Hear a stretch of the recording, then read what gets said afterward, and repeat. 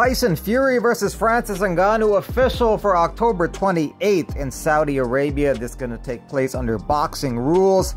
Kevin Lee has retired. I'm going to retire from the UFC, but I can't find the right words to use. There's more to life than fighting.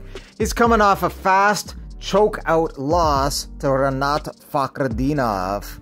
After his big win over Robert Whittaker, Dricus du Plessis has moved up 4 spots to the #1 position in the middleweight rankings. He will get the next title shot versus Israel Adesanya. Everything lined up perfectly. These two do not like each other, and DDP definitely earned that title shot with his big win over Whittaker.